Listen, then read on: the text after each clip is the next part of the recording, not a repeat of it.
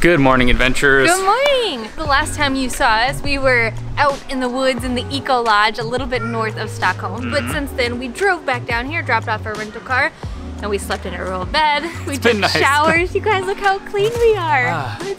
Oh. What was that? I don't know. It really started me. I was confused. Retake. But if you thought we were going to leave Sweden without trying Swedish meatballs, you were wrong. Dead wrong. Dead wrong. There might not be anything that is more associated with Sweden than Swedish meatballs. There are places all over the city, I'm sure, that you can try amazing meatballs, but there's one place we want to go to that branches out from the traditional classic Swedish meatballs, so there's gonna be a bunch of different types for us to try. And that place is called IKEA. I'm just kidding. We're not going to IKEA, don't worry. She confused me for a second, but for now, I guess we're gonna go put some balls in our mouth. Nothing new for us, right? That is literally what we're gonna do though. All right, this is over, let's do it.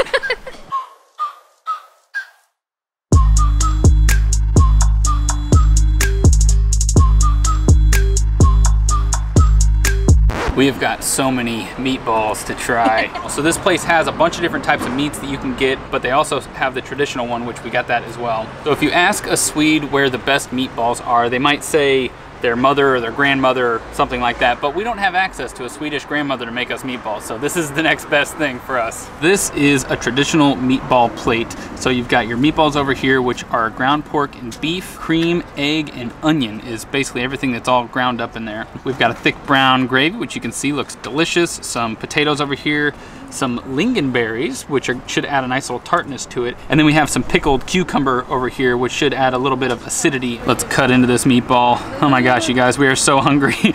We accidentally gave ourselves way too much of an appetite. It's 1 p.m. already and we haven't even eaten. It's so horrible. So I think I'm gonna try it just with a little bit of gravy without mixing too much of it up, just see how the meatball itself is. You can see it's very finely blended in there. Everything is very uniform.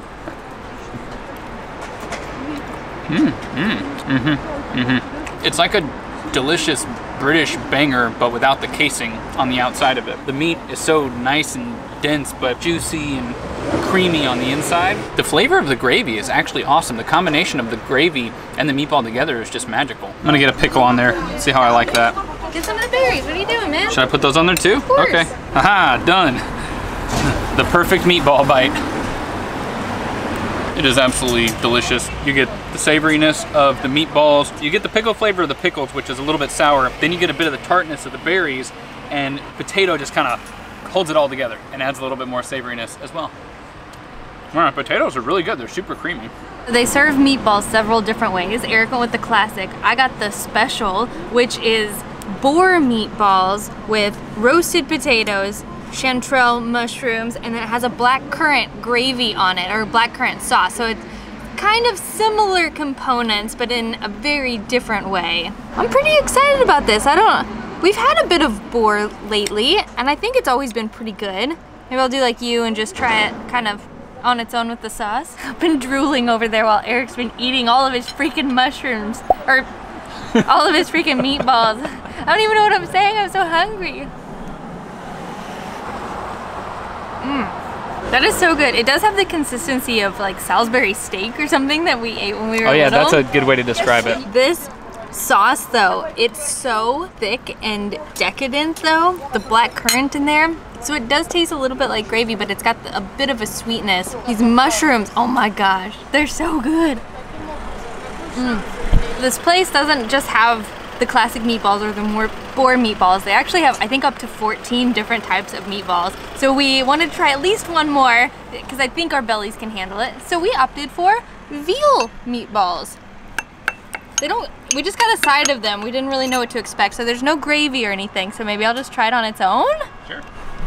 Oh, you turd. Buzz off, buddy. Getting into our meatballs, our precious meatballs. Tastes like there's a lot of oregano in there. The spices are really good on that one. They're all so different.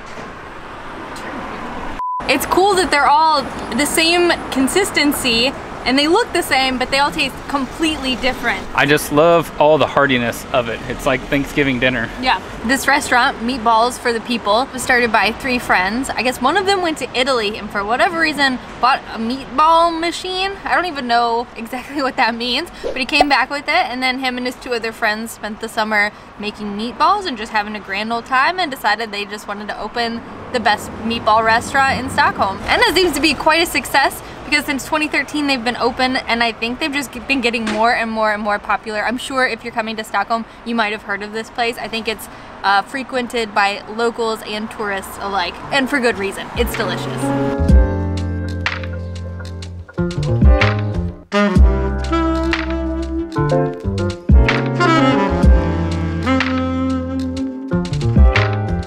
We found ourselves a little cafe called Drop Coffee, which is supposed to have some incredible coffee.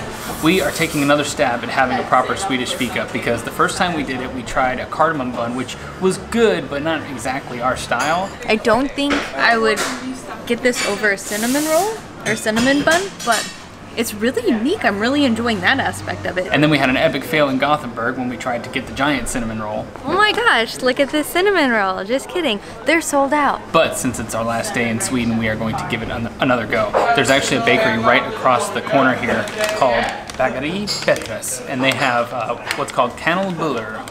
Probably not how you pronounce it, but it's basically a cinnamon roll, and it's a very popular thing to have for Swedish fika. It's really nice and kind of flattened. The design you can see is really pretty, and it's got some almond shavings and some thick little coarse ground sugar on top there. And it's really nice and sticky and gooey still. I'm very excited for that, because all the other buns and rolls we've had have been pretty hard and not that moist. Oh yeah. That reminds me of being a kid, staying with my grandma. She always had cinnamon rolls for us. This is so good. It's really sweet and cinnamony. It's a little spicy from the cinnamon, but it's got so much sugar on there that it evens it out. I definitely don't think I could eat all of this on my own, so I'm glad I have you here, because it's pretty sweet. I'm up to the challenge. Oh, it's so good. It's interesting how thin it is. It's like the size of a pancake. Oh, man. That's miles better than that one we had on that fail of a day that we didn't even film, because it wasn't worth it.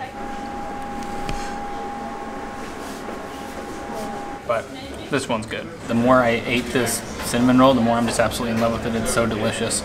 But all good things have to come to an end. And there's still so much more of the city to see, so let's go.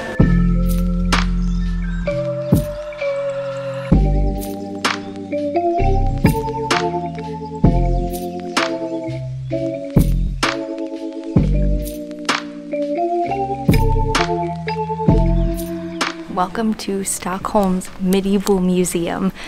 From my understanding, this area was actually going to be a parking lot, and they started digging down, and then they started coming across these artifacts, and it turns out there were city walls, there was a grave site here, part of a church, a bunch of boats, all buried underground, and then there was all this debate over what to do with everything, where it should go, where all these bodies should go, and then they decided, let's just turn it into a museum. So there is no parking lot here. Instead, you go down underground into a museum to see some of the old walls of the city, and now it's got all these amazing artifacts and history of the city and what it's gone through. It's way cool. Yeah, lots of really cool models and replicas and stuff like that. It's all really lifelike.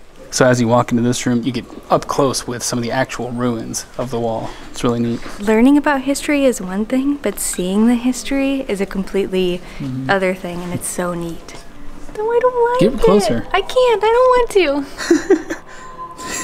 It's too scary. You'd be surprised how scary it is just looking this thing directly in the eye. The minute that you lock eyes with it, God, I swear, it tingles you to the bone. You think he's going to say something to you.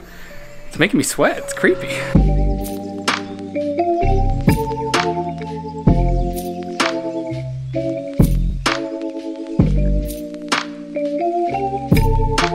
It says in addition to the foundations and stuff, they found 7 tons of human bones and 3 tons of animal bones, 11 boats, and a huge number of other objects. So they were greeted with a lot of this when they were excavating this place.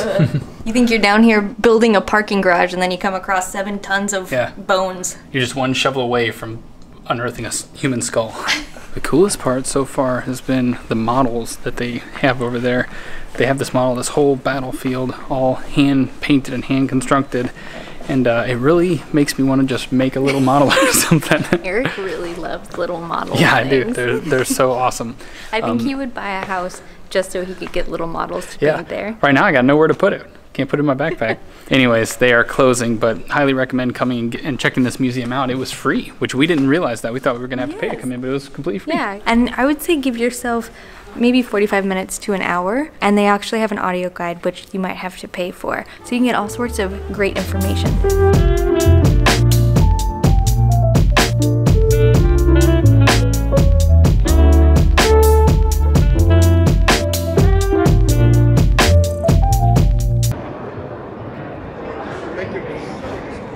Everyone always asks her to take a picture. I don't know why, but... It's because he's always off filming and I'm just like, blah, blah, blah, I'm not doing anything, and they know it. When they come up to ask to take a picture, I run away and make her do it. Every time. So we've actually just been walking around Gamla Stan for the past few hours, which is this little island that is a really well-preserved medieval city, essentially. It's kind of like walking through an old museum, but we have worked up quite an appetite, and we have come to Magnus shoot, I already forgot, I lost it. Magnus Ladulas, and we came to get this lovely, it is fish soup, which I believe is Svenska Fiskola. Fiskopa? Fiskopa? Yeah, I think so. I'm not great with the Swedish pronunciations. It's actually really hard. Yeah, but it's funny because the menu says that it's a casserole, essentially, like a fish casserole, but it's definitely more of a soup. It's a bunch of seafood topped with Parmesan and aioli, and it looks and smells amazing. It looks super hearty. All right, you have to get one of these beautiful mussels. Oh yeah, look how huge that is.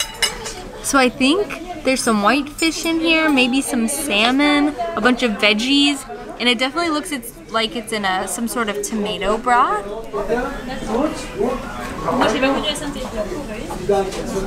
Oh,